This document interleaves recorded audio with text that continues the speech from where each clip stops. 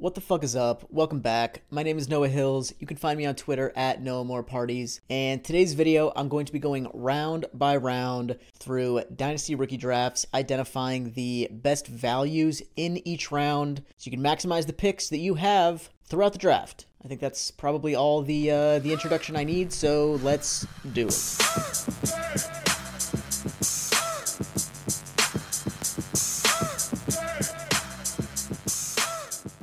In the first round of Dynasty rookie drafts right now, this is super flex. The first best value in the first round, I think, is Kenny Pickett. And I looked at 3 different ADP sources. One of them, DLF, Dynasty League Football. The second one, Keep Trade Cut, which is an ADP, but it's like crowdsourced rankings. And then third is Sleeper. And on those 3 formats, Kenny Pickett is currently going at the 108, 109, and 107. And I think he's good value because he was a quarterback taken in the first round, and we just never know about these quarterbacks. Like, everybody thought that Baker Mayfield was going to be great. Like, he was incredibly efficient in college. We all thought Daniel Jones would be absolutely terrible, and he's been okay. We all thought Josh Allen would suck, and he's been great. Like, so many examples that just show that we don't know anything when it comes to these quarterback evaluations. And while I don't personally think Kenny Pickett is that good, like, it took him 5 years to even become anything really in college. There's the hand size thing. There's the fact that, he was the first quarterback off the board, but he fell to, the early 20s.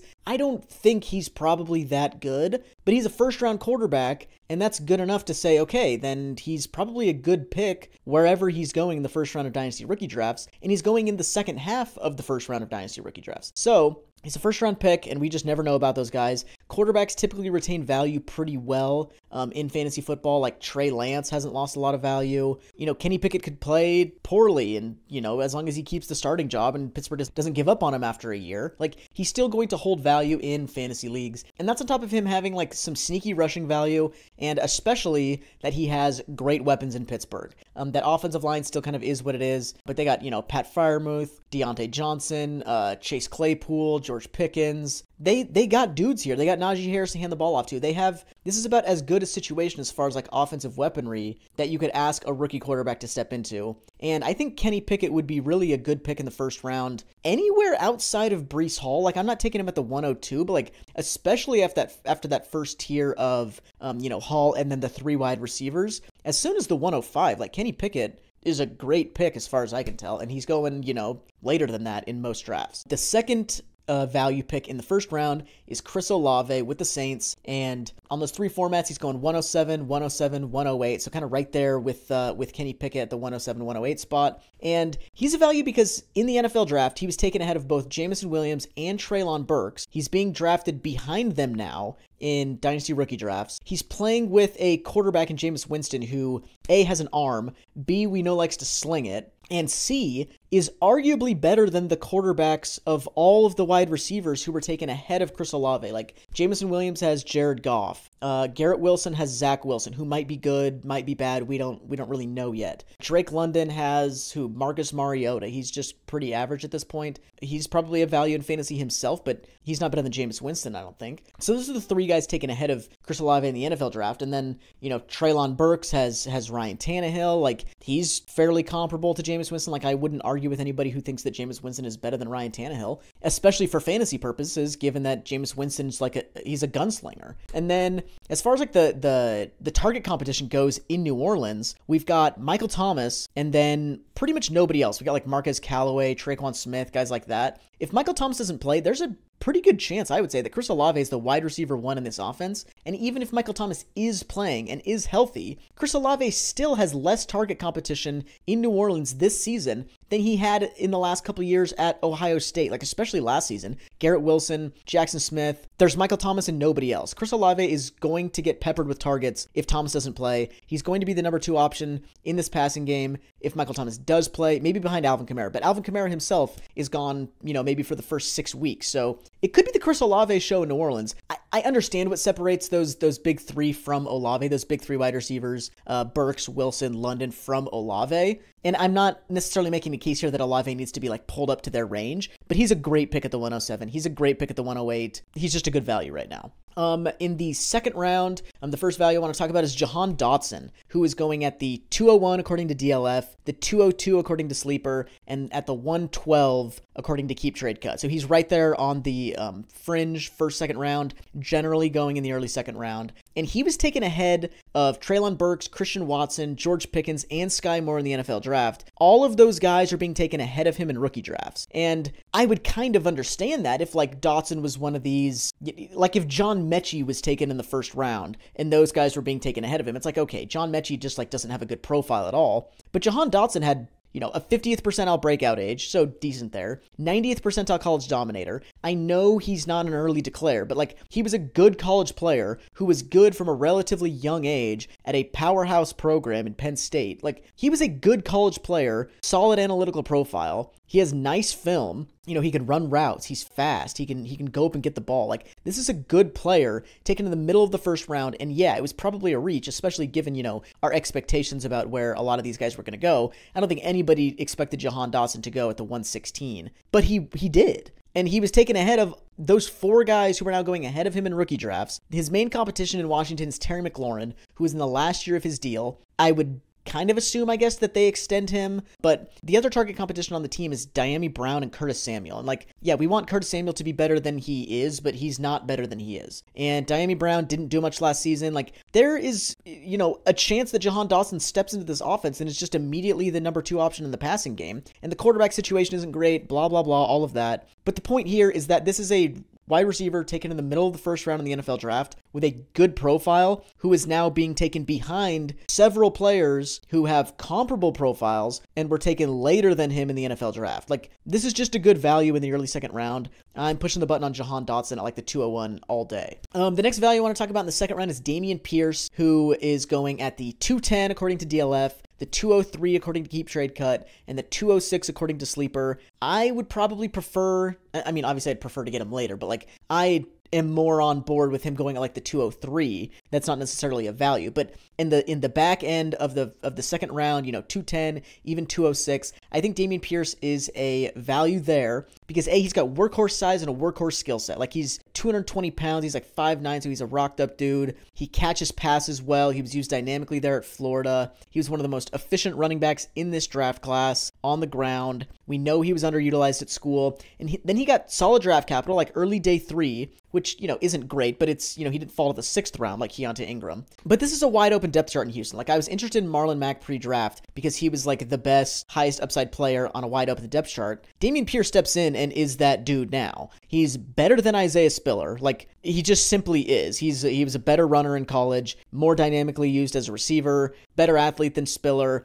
He was taken earlier in the NFL draft than Spiller was. He has less competition on his NFL team in his NFL backfield than Spiller does. And he's being drafted after Isaiah Spiller on Sleeper and over at DLF. Like, it doesn't make any sense that Dameon Pierce is still not regarded higher than Isaiah Spiller because his profile is better, he was taken earlier, and he's in a better situation for seeing early volume, like early high-end volume. Like, Dameon Pierce is a value in the late half of the second round of rookie drafts. Should definitely be taken ahead of Isaiah Spiller. The best value picks in the third round, the first one is Tyrion Davis-Price, who is going at the 305, 306, and 306 on those 3 formats. And he's a value because he was a third-round pick, taken ahead of Tyler Algier, Brian Robinson, Zamir White, Dameon Pierce, Isaiah Spiller, taken ahead of all of those guys, being drafted after all of them in Dynasty rookie drafts, and he's fast. He ran 4.4 in the 40, and he was an efficient runner in college. His relative success rate is like 10.7%, which means given, the down and distance situations he was carrying the ball in, given the box counts he was seeing, he was succeeding on nearly 11% more of his carries than the other running backs at LSU, which is like a pretty talented group. You know, LSU gets nice recruits at running back. His relative success rate was the highest of any running back in this class, and his box adjusted efficiency rating, which looks at, you know, what is the per carry output for Davis-Price worth versus the per carry output of all the other LSU running backs, given the box counts that he's seeing. So like, considering that he's seeing higher box counts than them, how much is he doing on a per touch basis? The average carry for TDP was worth 112% the output of the other LSU running backs, given the box counts he was seeing, which isn't great in like the grand scheme of like NFL quality running backs, but given that he was playing with talented guys at LSU and was the lead back, that's pretty solid. Like, he was producing more on a per carry level than talented running backs at a really quality program in both 2020 and 2021, while succeeding on a much greater percentage of his carries than those guys were. Like, he's a fast dude, good instincts at the line of scrimmage, succeeding consistently on his carries, and he got drafted to the 49ers. And I know that everybody loves Elijah Mitchell, and everybody was burned by Trey Sermon last year, but like, you have to forget about Trey Sermon. Not about him as a player necessarily, but about the Trey Sermon experience in rookie drafts last year. Like, Tyrion Davis-Price is a different player. This is a different year. And it's just rinse and repeat with these San Francisco running backs. And I don't know that Davis-Price steps in and like beats out Elijah Mitchell for this job, but he was taken in the 3rd round to a team that just churns through running backs every single season and turns every single guy who gets touches into an RB2 or RB1 level fantasy producer. Like, there's no reason to not be interested in Tyrion Davis-Price unless you're just so bought into a 5th round pick in Elijah Mitchell, who had one quality season on a team that sees everybody have one quality season, that then you're blinded to the draft capital given to this decent player in Tyrion Davis-Price. Like, he's just being taken too low. The next guy I want to talk about is Tyquan Thornton out of Baylor, ended up in New England. At DLF, he's being taken at the 310, keep trade cut, the 308, sleeper, the 308. And he's a value because he was a 2nd round pick in the NFL draft, ahead of George Pickens, ahead of Alec Pierce, ahead of Sky Moore, ahead of Velus Jones, ahead of Jalen Tolbert, ahead of David Bell, ahead of Khalil Shakir, and every single one of those guys is being taken ahead of him in dynasty rookie drafts. Like I said with Jahan Dotson, like, I would get it if Tyquan Thornton just had a terrible profile. Like, Velus Jones was taken ahead a lot of that group as well. His profile's terrible. He's 25 years old already. He didn't break out until like year 6 in college. Like, he was a bad college player with a bad prospect profile. It makes sense for us to push him down, even though he was overdrafted. And while Tyquan Thornton might have been overdrafted a little bit, his profile is good. 60th percentile breakout age, 76th percentile college dominator rating. He runs a 4.28. Like, the dude can fly. He's got decent size. He's a little skinny, but he's long, and he's on a weak depth chart in New England with no field stretcher. Like, they got Devontae Parker, who presumably is the lead receiver, is the X. Nelson Aguilar can do a little bit of everything. Then they got like Kendrick Bourne, Jacoby Myers is a good player. This isn't the Bengals depth chart. Like, Tyquan Thornton is stepping in here. None of those guys can play the pure field stretcher role like he can. We've seen Mac Jones succeed with Henry Ruggs, Jalen Waddle, these speed guys before at Alabama. Tyquan Thornton was a 2nd round pick with a solid prospect profile on a weak depth chart. Like, why is he falling to the late 3rd round behind guys like Velus Jones, Khalil Shakir, who was taken in the 5th round? It doesn't make any sense. The best value picks in the 4th round, the first one is Greg Dulcich, who is currently going at the 405 at DLF, the 402 on Sleeper, and the 312 at Keep Trade Cut. And the case for him is pretty simple. He got 3rd round capital, which is solid for a tight end. He's on a good offense with some weapons, and Russell Wilson now leading the show. He's a good athlete. We know that athleticism is more predictive for tight ends than really anything else and for any other position. But he was also productive in college. 70th percentile breakout age, 83rd percentile dominator rating. He does have Albert Okwuegbunam ahead of him on the depth chart right now. And we think that Alberto is better than Greg Dulcich. Like, I don't disagree with that. I think Alberto is probably better than Greg Dulcich. But we haven't seen Alberto have long stretches as the lead tight end in this offense either. So it's not like he's some sort of, super established, proven guy. The odds that Greg Dulcich is better than Alberto are greater than 0. I'm not predicting that. But Alberto is also, his contract is up after 2023. We're not drafting our tight ends in rookie drafts, expecting them to contribute like in their first season in the NFL. And so the fact that Alberto is ahead of him doesn't really move the needle for me, because Alberto might be gone in 2 years by the time we expect Dulcich to start contributing anyway. Like, why do we care about Alberto? So Dulcich is a good pick in the 4th round. He's just a good player, good move tight end on a good offense. And that's all you can really hope for in the 4th round. That's, smashing the button on that. And then the next guy in the 4th round is Keontae Ingram out of USC, ended up in Arizona in the 6th round, being taken at the 401 per DLF, the 502 per Keep Trade Cut, and the 312 on Sleeper. So we got, a wide range here for him, but kind of settles. The average of that is basically in the 4th round. So the case for Ingram is that he's got workhorse size and a workhorse skill set. Similar to Dameon Pierce, he's right around 220 pounds. He's faster than Pierce. He's 4.53 in the 40. He's not a big play guy, but he was a consistent runner as well. He catches passes, and this is a weak depth chart. Like James Conner was really productive in fantasy last year, but he scored a ton of touchdowns. He wasn't actually good on a per touch basis. He was actually the least efficient lead back in the entire league in 2021. And then Chase Edmonds is gone. I like Eno Benjamin, and I think there are a lot of Eno Benjamin fans out there, but we have no idea if Eno Benjamin is anything. He really hasn't done anything thus far in his NFL career. And while he's like hypothetically good and fun, we don't actually know if he's good or fun. And so Keontae Ingram, for my money, is the most talented player in this backfield like right now. He's better than James Conner right now. He's better than Eno Benjamin right now. He has, a skill set that is kind of like the two of them converged. The rushing ability of like a prime James Conner with that size. He's a decent pass catcher. And this is a high-powered offense. Like they got a running quarterback in Kyler Murray. They have weapons on the outside. And while I don't think it's probably more likely than not that Keontae Ingram ends up as the lead back in this offense before the year is out, I think it's at least possible.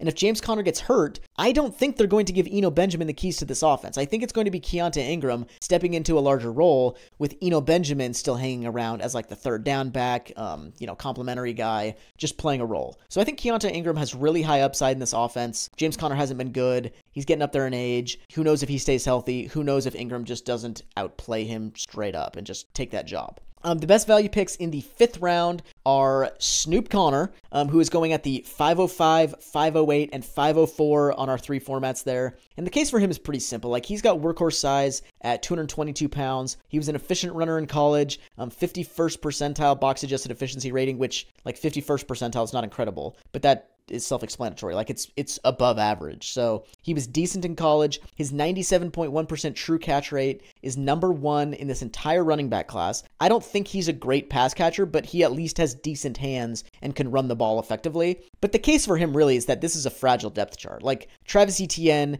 is coming off this Liz Frank injury. I'm optimistic about him, but there is injury risk. James Robinson coming off an Achilles injury. Who knows if he's ever healthy again? Who knows if he, is ready at the beginning of the season? I like Raquel Armstead behind those guys, but they took Snoop Conner. I don't know that they feel comfortable with Raquel Armstead, and it's very possible that Snoop Conner just jumps him on the depth chart and is the number 2 back in week 1 behind Travis Etienne. And if Etienne gets hurt again, re-aggravates that injury, whatever, Snoop Conner could step into a role as the lead runner on a team that probably isn't very good, but being the lead runner on an NFL team is definitely worth a 5th round pick in a rookie draft. Like, he's going to be a handcuff. It's very likely that he could be just a handcuff in this offense, and he's going to be a boring handcuff, but a handcuff behind a lead back in Travis Etienne carries value, and that's why you got to be interested in Snoop Conner in the 5th round. The next guy I want to talk about is Kevin Harris, who's going at the 508 on DLF, the 412 at Keep Trade Cut, and the 506 on Sleeper. He ended up in New England, which is obviously like a crowded depth chart there at running back. They took Pierre Strong a little bit ahead of him in the draft, but this is just like a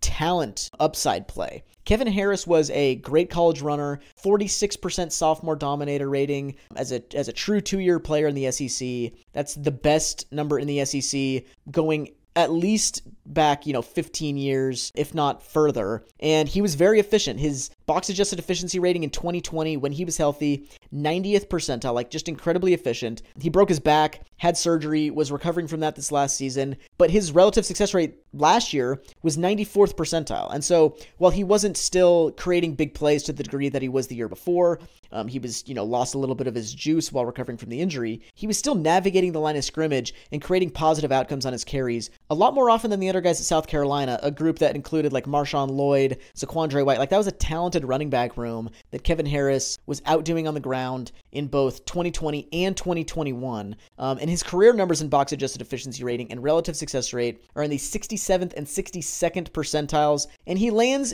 on a depth chart in New England that, is pretty crowded, but it's also not that like stocked with high-end talent. Like, Damian Harris is fine. Ramondre Stevenson is fine. Pierre Strong is a dynamic player who, who knows what he is in the NFL. He's probably fine, but he doesn't play the same role that Kevin Harris plays. James White is over the hill. J.J. Taylor hasn't been what they wanted him to be. This is a fairly ascendable depth chart if Kevin Harris is healthy and can prove to be that player we saw him be as a sophomore. And Damian Harris might be gone after 2022, and at that point, maybe this depth chart is just wide open again. Maybe Ramondre Stevenson steps into the lead role. Maybe Kevin Harris takes over. Who knows what happens, but I think Kevin Harris is a really talented guy who is just dirt cheap in rookie drafts, and I think you want to fill the back of your roster, the bottom of your roster, with talented dudes who could pop if they get an opportunity, and that's Kevin Harris. That's the end of rookie drafts. Like, most of them don't go longer than 5 rounds. I got 2 guys here who are the best value UDFAs that I've identified, guys who just aren't really even going in rookie drafts. On Keep Trade Cut, Kennedy Brooks is going at the 507. He's not even listed at DLF, not even listed at Sleeper, outside the top like 55, 60 guys in rookie drafts right now. But Kennedy Brooks is just like a really good runner at Oklahoma. 70th percentile box adjusted efficiency rating, 82nd percentile relative success rate, 81st percentile breakaway conversion rate, 94th percentile missed tackles forced per attempt. So he was efficient, consistent, dynamic in the open field, and breaks a ton of tackles. Like, I don't know what else we want from our running backs as far as what they're doing on a per touch basis. And he wasn't just productive on a per touch basis, he was just productive, period, at Oklahoma. He sat out the COVID year in 2020, but other than that, he went 3 for 3 with 1,000-yard rushing seasons. And this depth chart with the Eagles is full of just pass catching types. Like, Miles Sanders is completely blah as a between the tackles runner. He's not really that good as a receiver either. He's just kind of like an athletic dude. And then they got like Boston Scott, Kenneth Gainwell, Jason Huntley. Like, they have all these guys who fill roles as pass catchers, but in the past they've had like LeGarrette Blount, Jay Ajayi, Jordan Howard fill this like 2-down pounder role that's been productive and, like a key part of this offense. They don't have a guy on the roster right now outside of Kennedy Brooks who fills that spot well.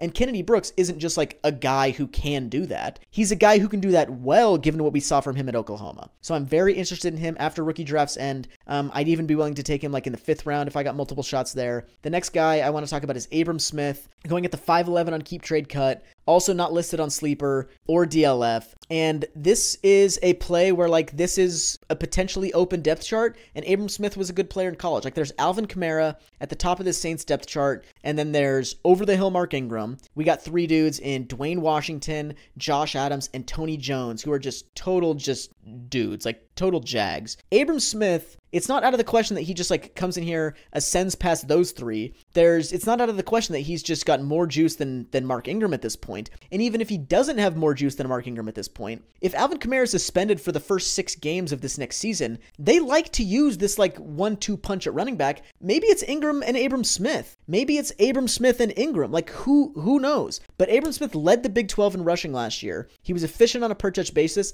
and he played defense early in his career. And so these guys at the end of the roster, Tony Jones, Josh Adams versus Abram Smith, if Abram Smith is just as good a runner as they are, which I think he is, but he also offers utility on special teams and as, a versatile contributor who can, step in on defense, in an emergency type situation. Like, he carries that extra value from having experience on defense, on special teams, that guys like Josh Adams and Tony Jones just don't offer. And so when it comes down to final cuts, if I'm the head coach of the Saints, like, I'm leaning towards a guy who offers that versatility, which gives him a chance to make the team and then establish himself on this running back depth chart. And then let's just see what happens. Like, Abram Smith could have a week 1 role as an undrafted free agent on a New Orleans Saints team that uses 2 running backs. And so those are the guys I got. Best value picks in each round of a rookie draft. Let me know what you think. Let me know the other I don't know what the fuck. Just make a comment. Tell me I'm an idiot. Yeah. Thanks for sticking around, watching the video. Hit like, hit subscribe. I don't know what the next video is, but I'm sure I'll come up with a great idea. Until then, have a great week. Peace.